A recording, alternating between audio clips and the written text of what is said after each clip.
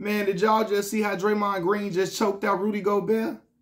God damn, Draymond looking like Defensive Player of the Year for real. That was a UFC, WWE type chokehold. I promise you, finna make Rudy Gobert tap out. Pause. Okay, I promise y'all. Listen, you can't touch them waffle colored Negroes on that team. Klay, Thompson, Steph Curry, you touch a hair on their head. Draymond is on your ass. Like, no, for real. I saw this man, this man ran across the damn court to choke Rudy Gobert. And the crazy thing about it was Rudy Gobert wasn't even trying to do nothing to Klay or trying to fight him. He was trying to grab Klay to calm him down and let the situation die down, right? Because he didn't try to, like, he wanted to fight or grab him with animosity or, you know, I didn't see animus in his eyes when he tried to grab Klay at all.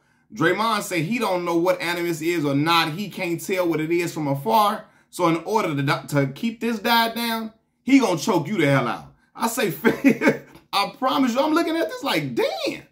Draymond is willing to ride. I'm saying he's willing to die, fight, whatever about them boys. And I get it. They changed his life, right? Playing alongside Klay Thompson and Stephen Curry has allowed him great opportunities to hit open shots. It's allowed him to look good with assist numbers. It's allowed him to, you know, it's opened a lot of things up for him and has led to him getting a lot of money in this league, more than he probably would have ever made if he went to another team. So I get that, right? But I'm like, damn, like this is crazy. Look at the thumbnail. My man got, Rudy Gobert can't get out at all. Rudy Gobert looking at the ref like, help me.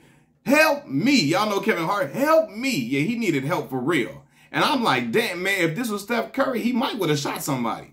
He might have shot somebody for real or stabbed somebody. Pulled a Dr. Dre, Young Buck at the Vibe Awards. You know, when Dr. Dre got punched and he got the stabbing and poking up. It might have been one of them situations. It could have been all crazy. And I'm like, well, them boys in Saginaw, they get crazy like that. I heard.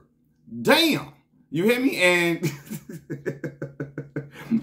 first of all, we seen what he really about when he did that to Jordan Poole. We seen him when he tapped Jordan Poole, y'all. Jordan Poole fell out.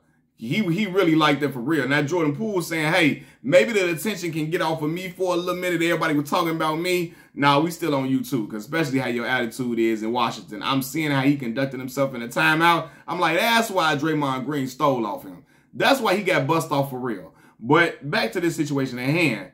I'm like, damn, Draymond. Like, what is going on?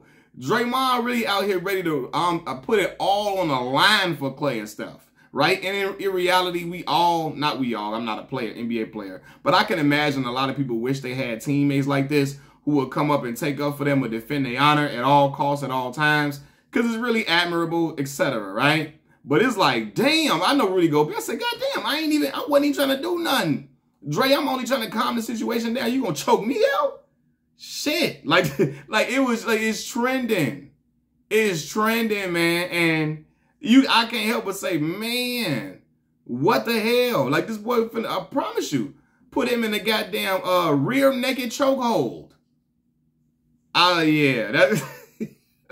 Listen, the thumbnail, like, and the pictures from the whole situation is crazy. The pictures is crazy. I'm like, yeah, don't touch them light-skinned boys. You touch them light-skinned boys while Draymond around, you're going to have a problem. A severe problem for real. I like, look at Rudy Gobert. First, Rudy was out here crying when he didn't make the All-Star team, crying and whining. Now he out here getting choked out on TV, national TV with nothing to do with no help. Help! Y'all remember when Jody got choked out on Baby Boy? When Melvin came around behind him while he was on the couch? Call for your mama. Call for your mama. When that boy did that, Jody, look, Jody.